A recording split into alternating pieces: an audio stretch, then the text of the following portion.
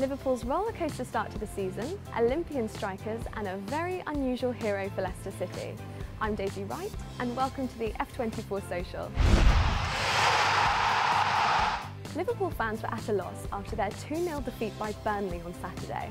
The Reds are now being called the most consistently inconsistent team in the Premier League.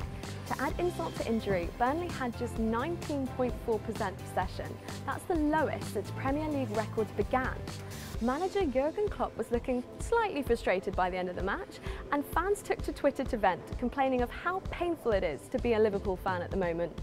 Arsenal tweeted a congratulatory message to their world-famous fan and gold medal-winning Olympian Mo Farah.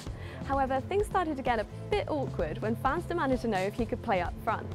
After their 0-0 result against Leicester and their transfer window being described as an absolute shambles, faith in Arsene Wenger seems to be waning. Mo Farah has not yet responded if he's available for the next game, but maybe he's Arsenal's chance to fast track to the top of the league. Get it? Fast track?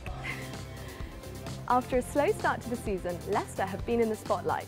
Many are saying that a certain individual deserves a pay rise or even a knighthood for their work for Leicester City.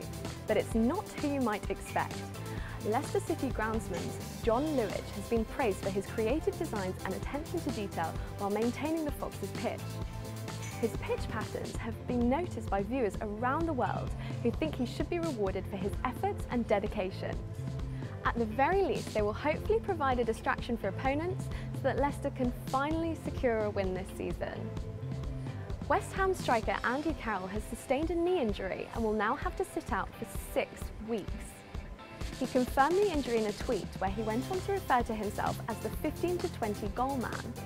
Fans responded with some scathing comments, pointing out that the only time he'd scored that many was back in the 2009 to 2010 season. Many went further and said he was more like the 15-20 injuries per season man, and they were lucky if he played that many games. Ouch! Hopefully Carroll will have a quick recovery from his injury and all the Twitter burns. The Premier League season is just kicking off and we'll be right here keeping you up to date with the latest news, stories of success and fantastic fails. Don't forget to tune in next week, and thanks for watching the F24 Social.